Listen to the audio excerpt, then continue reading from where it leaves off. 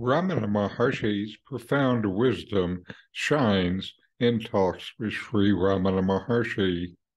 This Ramana clip is from a longer video from Richard Clarke as he comments on the talk.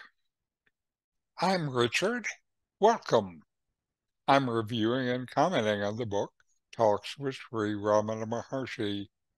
Today is talk number 170. Questioner: can a yogi know his past lives? Maharshi: do you know the present life so well that you wish to know the past? Find out the present life, then the rest will follow. Even with our present limited knowledge, we suffer so much. Why do you wish to burden yourself with more knowledge and suffer more? Questioner: can fasting help realization? Maharshi: but it is temporary. Mental fast is the real aid. Fasting is not an end in itself. There must be spiritual development side by side. Absolute fasting makes the mind weak, too. You cannot derive sufficient strength for the spiritual quest. Therefore, take moderate food and go on practicing. Questioner: they say that after breaking a month's fast, 10 days afterwards, the mind becomes pure and steady and remains so forever. Maharshi: yes, if the spiritual quest has been kept up right through the fast also.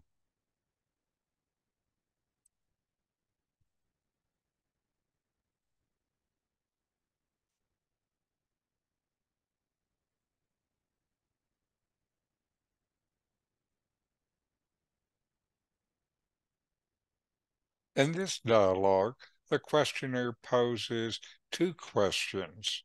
One regarding a yogi's ability to know past lives, and the other on whether fasting can aid realization. To the first question, Ramana Maharshi responds with a characteristic depth and simplicity. He redirects the focus from the desire to know past lives to the knowledge of the present one. He tells the questioner to focus instead on the present life, what is here and now. This focus on the present life serves as a profound reminder of the importance of self-awareness.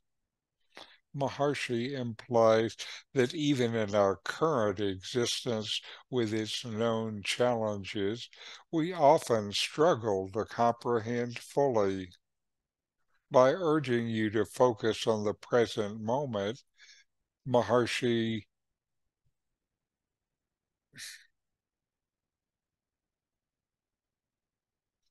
By urging you to focus on the present moment, Ramana suggests that true wisdom begins with an awareness of the here and now. The now is known experientially. The past and future are just mental images. One is real, the other a mental dream. Regarding the second question about fasting, Maharshi emphasizes the transient nature of physical fasting. The mind's fasting from unnecessary distractions and attachments is the true aid to spiritual realization. Maharshi cautions against physical fasting, highlighting its potential to weaken the mind and hinder spiritual progress. Instead, Ramana advocates a balanced approach, moderate food intake coupled with continuous spiritual practice.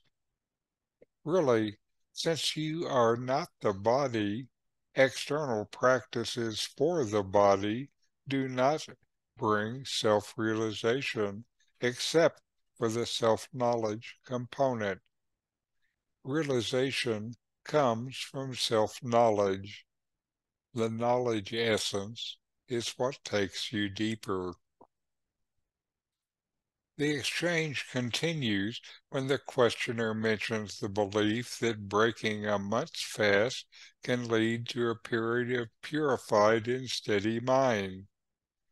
Maharshi agrees, but with a major condition: the consistency of spiritual quest throughout the fasting period.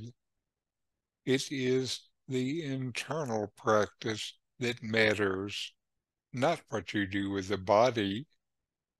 Ramana underscores the importance of maintaining a spiritual focus even during physical practices like fasting. Purification of the mind is an internal practice that benefits from continuing practice. This dialogue encapsulates Ramana Maharshi's teachings on the primacy of self-awareness in the present moment, the limited value of external practices unless there is concurrent internal spiritual development, and the need for consistency in the spiritual quest for lasting transformation. So inquire, know yourself, and be always free and at peace. These videos help bring Ramana Maharshi's teachings into your direct experience. Subscribe now